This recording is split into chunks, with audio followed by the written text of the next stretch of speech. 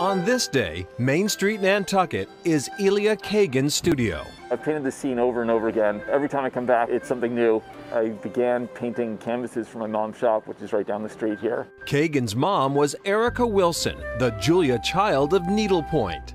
She was the Julia Child of Needlepoint. She had a big following. She used to run classes in our backyard. I like being in the thick of it here.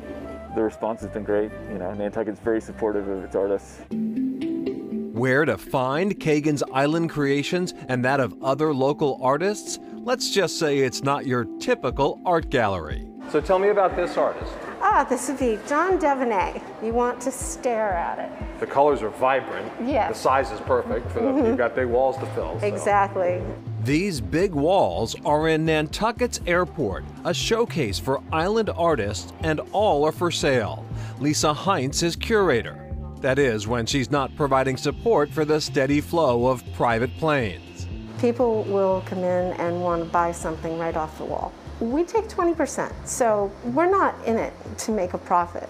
We're in it to give the artists a venue to display. We've had some that are new to the whole art world, and all of a sudden, one of their paintings is seen and they've taken off. And no wonder, considering who's coming and going. You see celebrities and athletes and influencers now and everything else coming All through of the above, and they are the people who are buying. It may not look like it right now, but in season, this airfield is one busy place, and getting busier, says air traffic manager Patrick Topham. General aviation numbers haven't dropped, even from pre-COVID. They've been pretty much the same, right around 25,000 a year. JetBlue, United, American, they're coming back with more flights than we've ever had.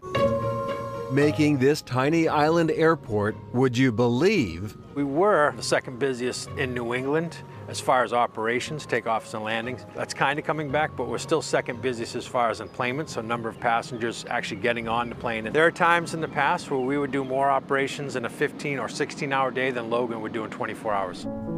And if all this looks familiar, it's because Nantucket Airport was the supposed setting for the 90s sitcom Wings. A legacy on view here in Crosswinds, a local favorite. It's an airport restaurant. It's nothing fancy, and everybody's welcome.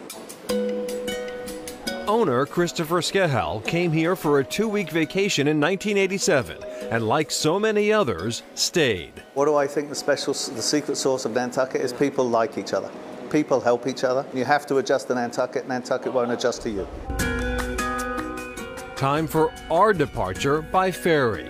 Tradition says if you toss a penny in the water rounding Brant Point, you're ensured a safe return. Well, I guess you'll be back then. I guess I'll be back. I'll be on the ferry, though, not the private jet, for sure.